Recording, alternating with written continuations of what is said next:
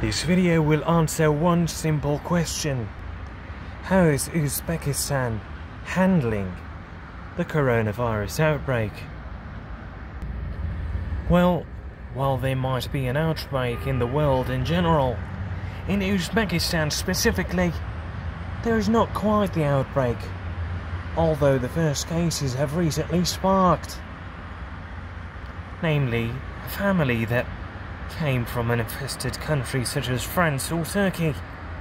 Turns out that the whole family, if the memory is correct, is all infected with the coronavirus. There's probably at least one other individual case.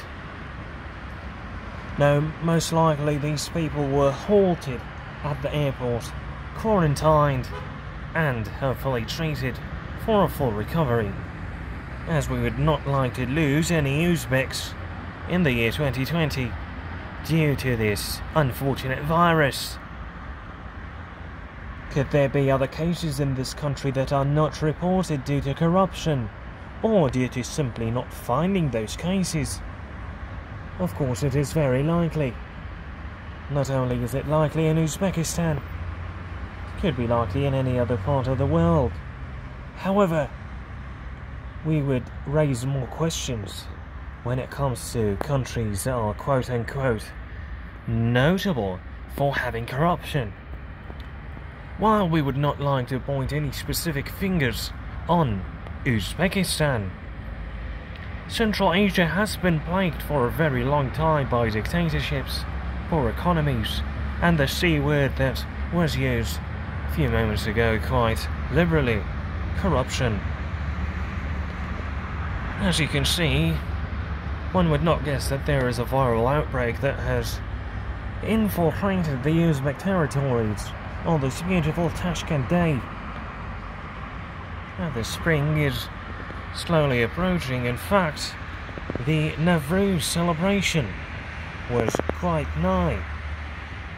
However, it was cancelled due to such celebrations, usually involving people being in close proximity to each other.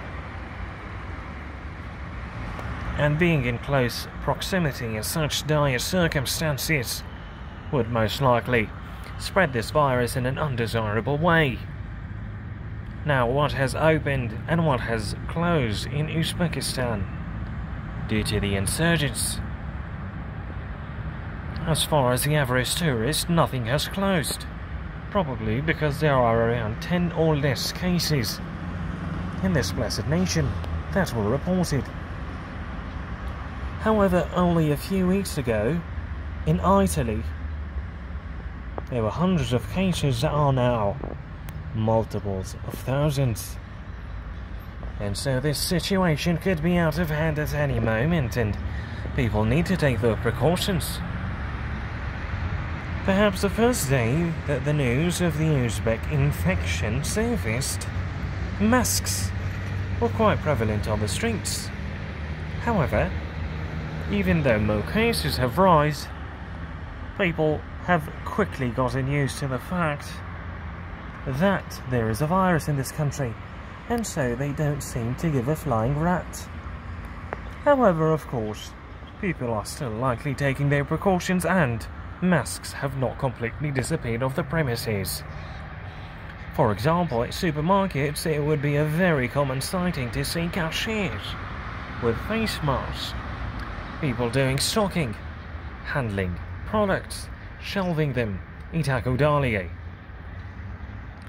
That is even sometimes something that we see even when there is not an outbreak, because still they are most likely dealing with products that have been who knows where, and could potentially have other germs that are exclusive of the coronavirus. In addition, if you find yourself in one of this blessed nation's blessed hotels, you would most likely notice that housekeeping also has a mask. Besides the fact that toilets, for example, hold a lot of germs, and housekeepers and house cleaners have to most likely take care of those nasty toilet bowls. Here we got an Asian looking man, not an Uzbek looker, coughing. If you're able to catch it, we hope that this person is not infected by the coronavirus and not infecting anyone else. That is because not all Uzbeks look Chinese and not all Chinese look Uzbeks. In fact, Uzbeks are quite the diverse people. Some of them look downright European, while others look downright Chinese, to say the least. And that person who is walking differently and looking differently and dressing differently, who knows, he could have been a 100% Uzbek. But if we were to play the probabilities game, that person was not Uzbek. Itaku Daliye. People in Tashkent, the capital of Uzbekistan, seem to be out and about and enjoying their lives, as if nothing happened. Well, statistically speaking, in a country of about 30 million, 10 cases are not going to do much. You are going to have to be very, very risky in your lifestyle in order to contract the virus in Uzbekistan at this moment. In addition, it seems that the cases again were quarantined and are in recovery. No deaths. As far as knowledge is concerned, no deaths have been reported, and hopefully the same stays this way not only for Uzbekistan but the entire world.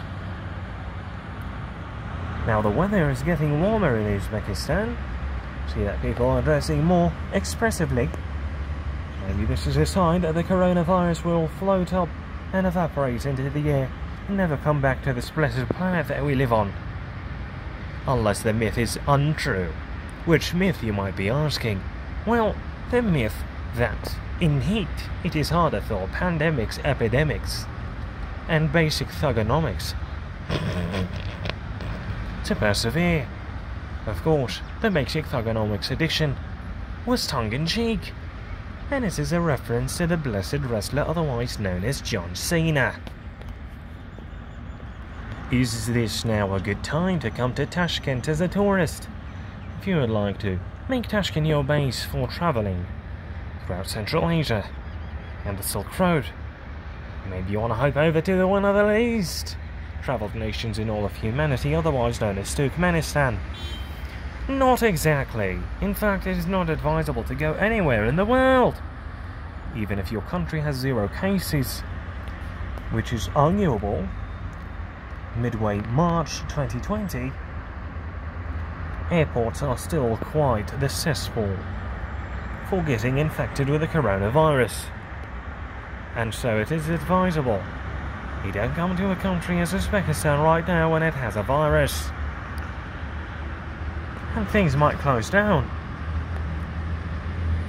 There's a report of at least one country with less than 1,000 cases, however the whole country seems to be in quarantine. Everybody is treated as if he or she has the virus. Is this a good thing or a bad thing? Well, if we were to approach it in a black and white, yes or no approach, we would say, it is a good idea, yes. It is worthwhile to quarantine a country with less than 1,000 cases. However, it seems like the whole world has taken 2 weeks off in order to come up with a better way to find the virus and realise what needs to be open and what needs to be closed. And so, some countries that have quarantined completely might need to rethink their approach in terms of more things that might need to be opened, such as maybe a central bank per every geographical territory, so that people can still withdraw money, deposit money, and send money abroad, with the latter, with the last thing being the most likely important thing that people need to do in such a crisis. If your son is abroad and that son was only given a certain amount of money, you'd like to replenish that person with the money. Your bank needs to enable you to send that money abroad. This is a very dire time that we are in. You have probably outlived the SARS, the MERS, the Ebola, the malaria, the swine flu, the bird flu, but we have not seen anything of this magnitude, and hopefully this is the last time that we see it. That is because some people say people got lazy after the SARS epidemic, if we were to call it an epidemic, and they stopped researching it as much. But now the world will be much more prepared. so that we do not see a case such as the case that we see in Italy, where things have skyrocketed. And, in addition, stop selling those strange-looking animals in wet markets in places like China, and consider switching to the blessed, cruelty-free, merciful vegan diet, or, if you want to go even more merciful, fruitarian. And not only just fruitarian, you only pick up the fruits that have fallen on the floor on their own. And if you have any better diet, everybody should be all ears. Uzbekistan, Tashkent, coronavirus. Hopefully everything will be fine.